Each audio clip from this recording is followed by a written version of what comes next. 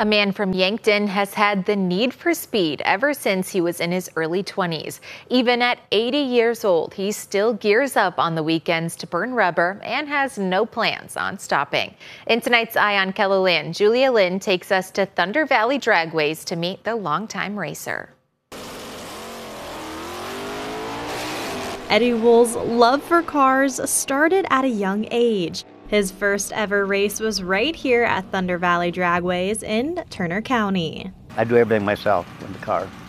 Throughout his lifetime, he's had the opportunity to race around the country and building his own cars.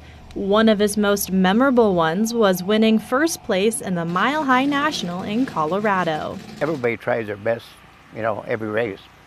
Didn't always work out that way, but during the racing season, Wool finds himself at a different racetrack around the country on the weekends. Even after all his travels, the Yankton native still finds time to compete in his home state. Every track you go to, you meet new friends.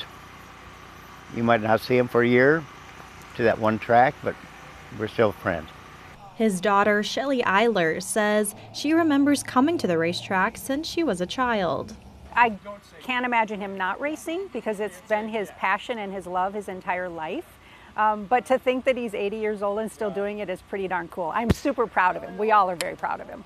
Eiler says he was the first in the family to take his talents to the racetrack. He just loved cars, and he loves creating something out of nothing, where he would just go find something and build it to be what it could be. However, drag racing is more than just putting the pedal to the metal. Well, you want to cover the quarter mile as fast as you can in time and speed. It does take skill. Number one, you got to have a good car, and you got to have the engine and all of those kinds of things.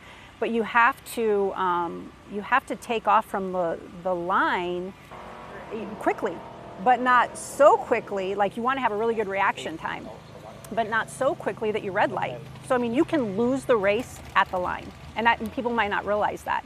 After banking thousands of miles throughout the decades, Wool says it's the people and memories he's made along the way that he cherishes the most. Even if I don't win, I still enjoy it. It's the friends that you meet. He's a great role model for other people to say, you know what? If it's something you love, who says you have to stop doing it at some age? I honestly think it's what keeps him going. With Eye on KELOLAND, I'm Julia Lynn. Wool says on a typical day on the track, he hits around 100 to 120 miles per hour. He says he also got his cousin into drag racing.